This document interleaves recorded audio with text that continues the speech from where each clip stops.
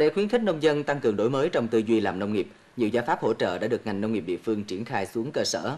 Một trong số đó là hỗ trợ các địa phương xây dựng mã số vùng sầu riêng. Như bà con cũng đã biết, sầu riêng hiện đã được xuất sang Trung Quốc bằng con đường chính ngạch. Vì thế, việc hỗ trợ xây dựng mã vùng trồng sầu riêng có ý nghĩa rất lớn, giúp nông dân thuận tiện trong việc xuất khẩu loại cây ăn trái này trong tương lai.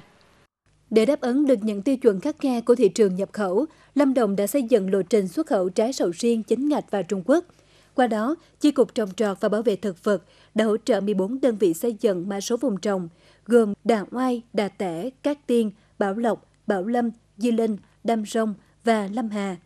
Trong đó, Chi cục hỗ trợ xây dựng hệ thống quản lý chất lượng và truy xuất nguồn gốc, áp dụng thực hành nông nghiệp tốt, GAP và đảm bảo các điều kiện về vệ sinh vườn trồng và xa cách nguồn ô nhiễm, áp dụng chương trình quản lý dịch hại tổng hợp IPM.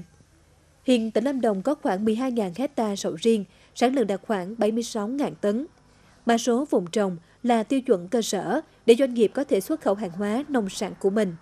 Mục đích chính là kiểm soát tình hình sản xuất, kiểm soát sinh vật gây hại đến vùng trồng và truy xuất nguồn gốc nông sản, gắn sản xuất theo quy trình nhất định để đáp ứng yêu cầu của nước nhập khẩu, giúp nông dân ý thức được vấn đề sản xuất liên quan chặt chẽ đến chất lượng và giá thành sản phẩm.